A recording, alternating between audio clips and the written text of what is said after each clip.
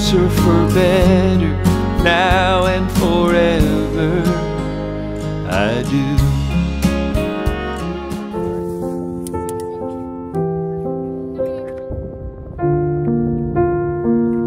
This past spring, when Rebecca and I decided to get married, I knew I wanted to do something special for her, to try to make her something that shared how I feel about her and this new journey that we were going on together. Do I love you? Do I need you? Do I pray too? To let her know how blessed I feel to be the one who gets to spend his life making her happy. Make you happy your whole life. And one afternoon, as I was holding my guitar, that thought turned into a few lines. And a short time later, a song. I do. And then in no time after that, an even bigger idea.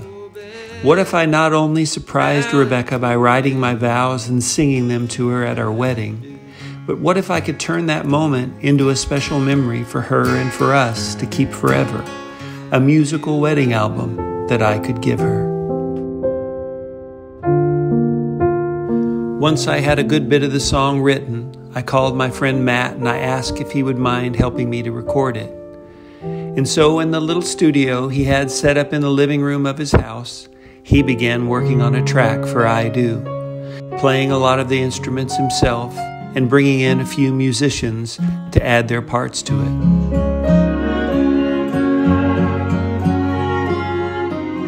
In late June, a few days before we left for Montana, I dropped by and recorded the lyrics over the track that Matt had been working on. Do I need you?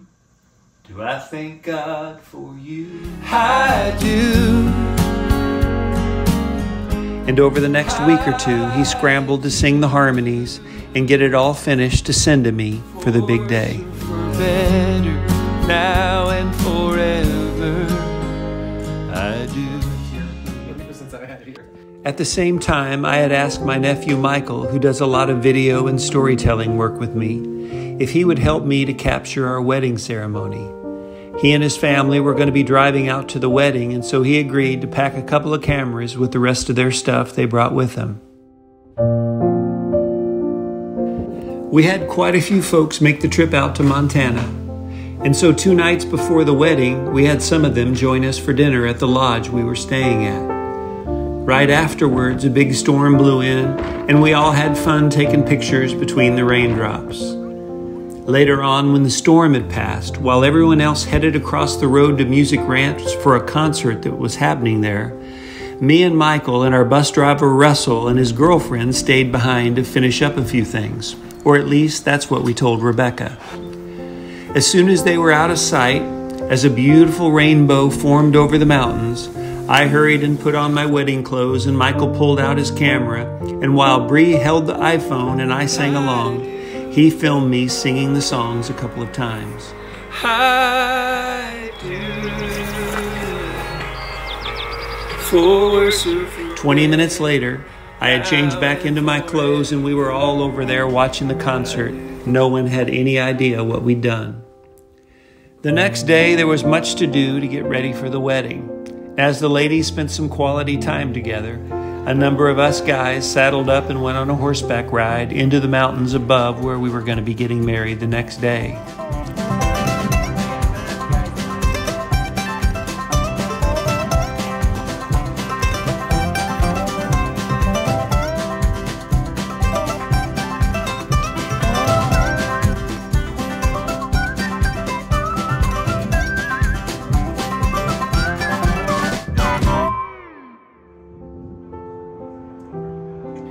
That afternoon, we had a quick rehearsal for the wedding, and a few hours later, we were back in Livingston, gathered around Music Ranch, this time for a beautiful rehearsal dinner on the hill. Music Ranch, Montana is how we originally started coming out there. In 2013, they had invited Joey and I to play a concert, and we'd been back to perform many times since then. The last 5 or 6 years, we've come out and spent most of the month of July there, and it's become almost like a second home to us. So to get to have part of our celebration there with many of our family and friends, and also Frank and Karen, who owns Music Ranch, was a special treat, especially since it was Karen's 85th birthday. Birthday to you. Happy birthday to you. Happy birthday, dear Karen. Happy birthday to you.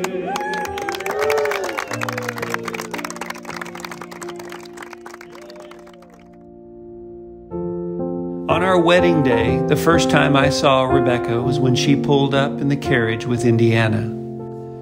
They were both so beautiful. And up until the time when I was supposed to say I do, everything went just as Rebecca had hoped it would. But then you might say it went in a bit of a different direction. You, Rory, take Rebecca, whom you now hold by the right hand, to be your wedded wife, to have and to hold from this time forth, for better or for worse, for richer or for poor, in sickness and in health, to love and to cherish, and forsaking all others, remain faithful to her alone as long as you both shall live, according to God's holy ordinance. If so, answer, I do.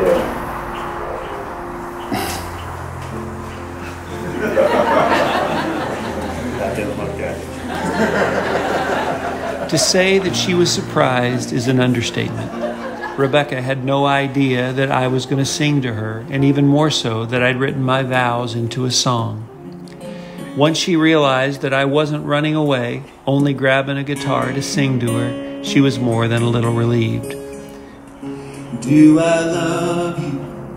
Do I need you? Do I thank God for you?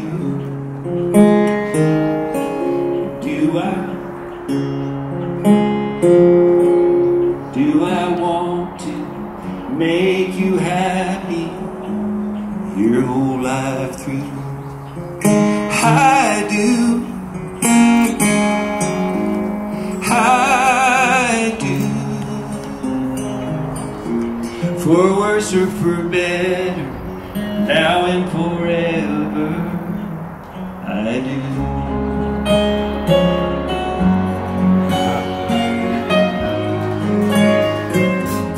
I think my favorite part was when the band joined in with me on the second verse. It was then that she realized that there were more people in on this than just me.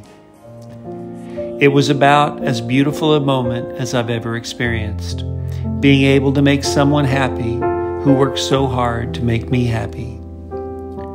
We spent the rest of the afternoon celebrating with cake and dancing and pictures and a wonderful dinner with family and friends. And too soon it was time to depart, and we said our goodbyes and rode off in a carriage with our old bus driver Russell still holding the reins. Now, although I spent a good bit of the first day or two of our honeymoon editing the video, I don't think Rebecca minded, because she and I knew that what we'd made and what we'd done was bigger than both of us, bigger than the wedding and bigger than the song. We had turned our love into a memory that would outlive us both.